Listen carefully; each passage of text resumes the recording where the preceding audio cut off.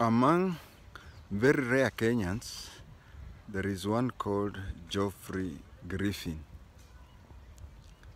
He is very rare, as you will see from here. Geoffrey Griffin was born in the 30s in Kitale. His father was a British, Kenyan-born or British, while his mother was a British, yes, but Indian-born British. So he was born in Kitale, went to primary school in Kitale, and secondary school he studied in Nairobi.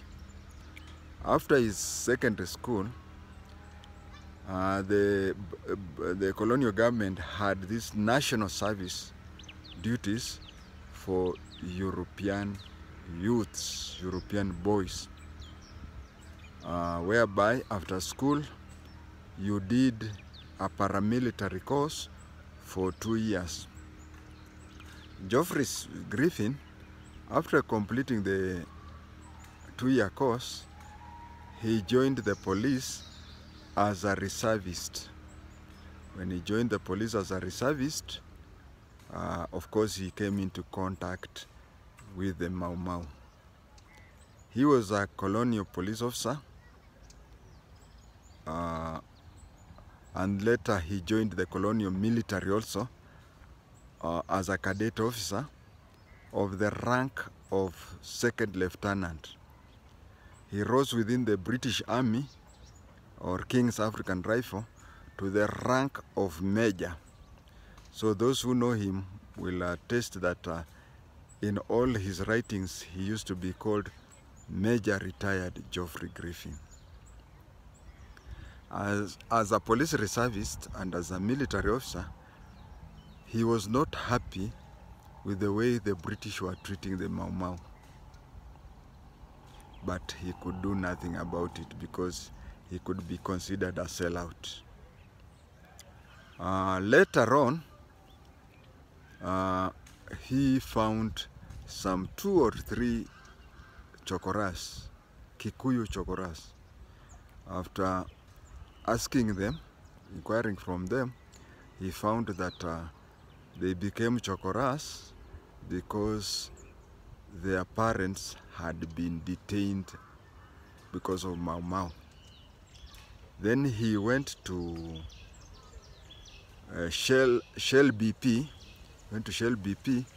where he was given a uniport. 2, in fact there were 2. He was given 2 uniports to accommodate these 3 or so youths. Uniport is a mabati house which is circular, like the grass thatched house, but it has mabati throughout. If you go to Starehe Boys Center today, those 2 uni huts are still there to commemorate where everything started. So he brought those kids up, and it continued expanding and expanding.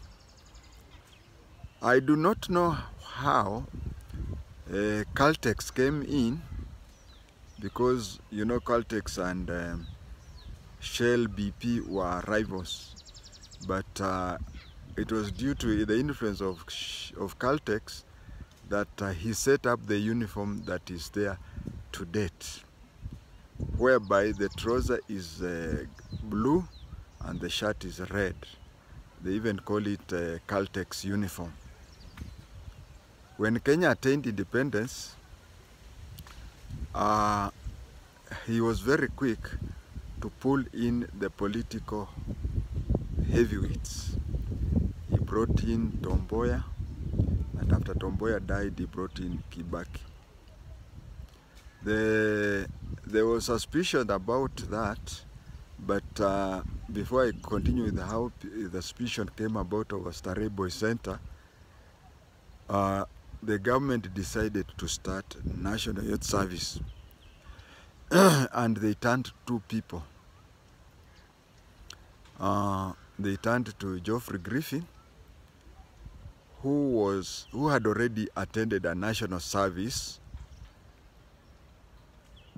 earlier on, and they also turned to a politician called J.M. Kariuki. JM Karaoke had connections with Israel, and so the initial NYS were trained on the Israel model.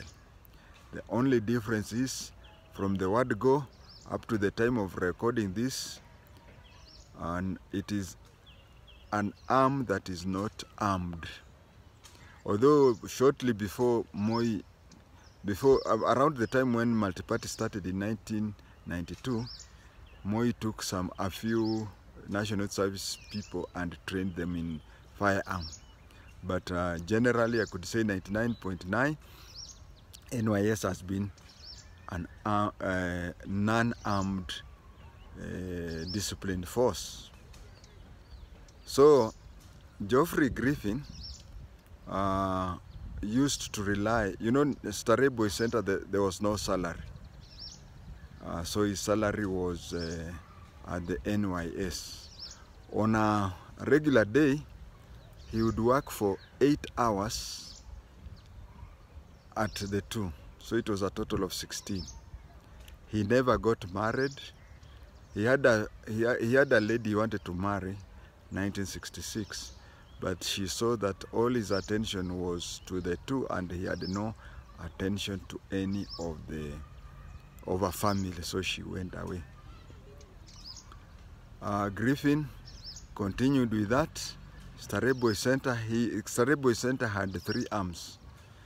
There was the primary school, there was the boys' high school up to Form 6, and then there was the technical branch. All the 3 principals or head teachers reported to him, and that is why today's you find schools, groups of schools, there's somebody like that is called school administrator.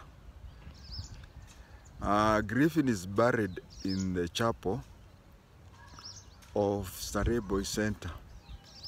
One thing that Griffin hid and never told anybody was when he died, there was a lot of pressure for having the school renamed Griffin Boys Center. But then they looked at the badge of the school. The badge was in a shape that in English it's called a griffin. So that is about Geoffrey Griffin, mzaliwa wa Kitale.